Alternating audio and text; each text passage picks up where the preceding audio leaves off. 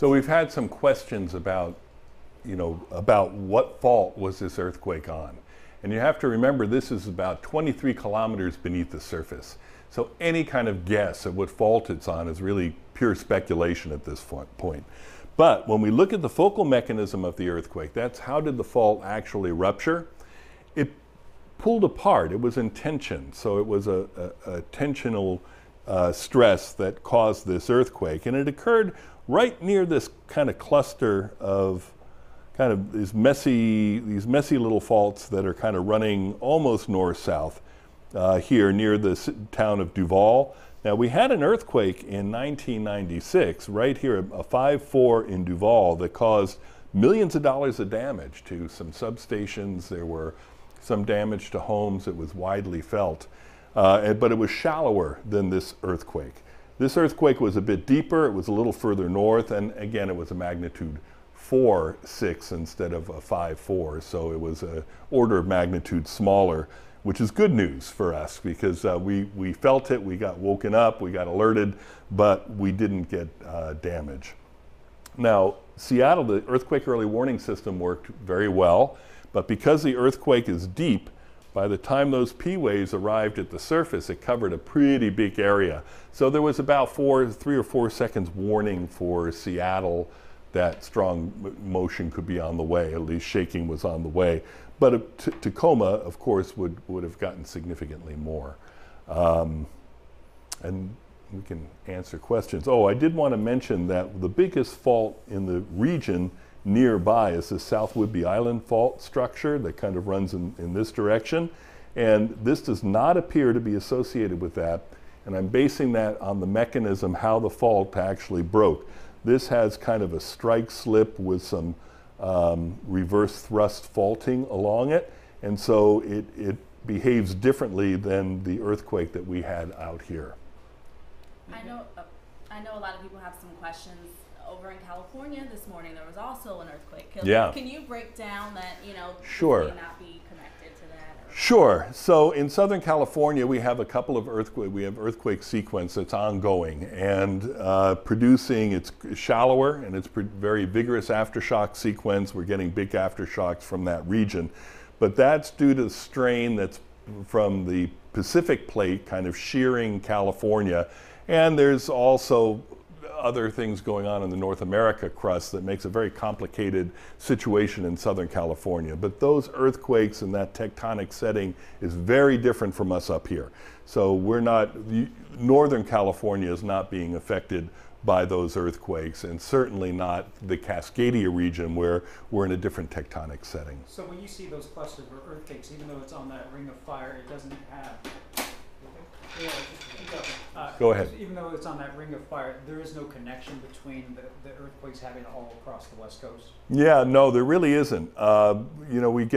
We have seen correlations with big earthquakes can trigger or stimulate other earthquake activity nearby. So in the Big Bear Landers earthquake sequence in Southern California, kind of the California-Nevada border region kind of lit up with little earthquakes for a while, and they died off. So there was a clear kind of transference of some of that strain that kind of triggered some of that faulting locally within California or California-Nevada border region.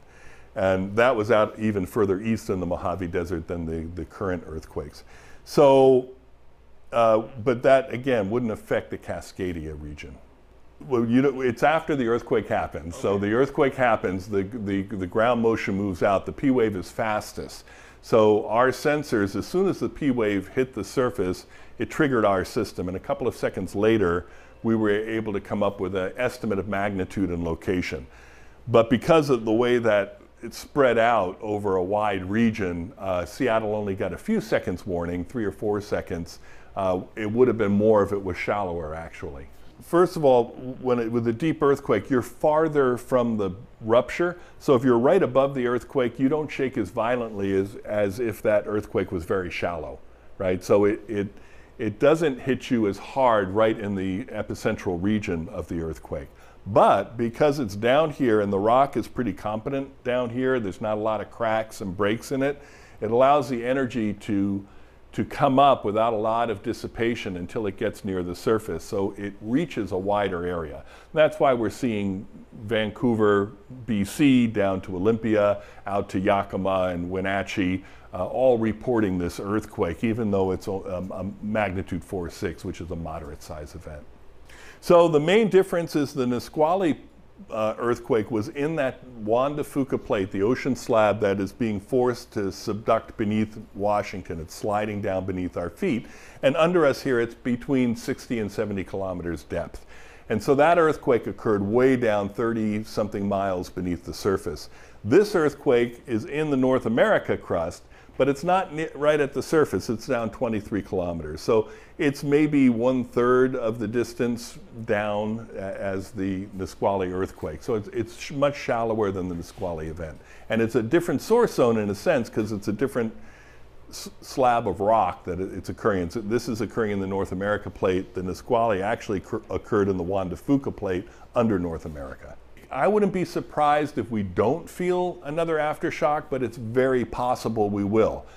The reason being is down at this depth we have less vigorous aftershocks typically, and they tend to die off sooner than if they're right up near the surface.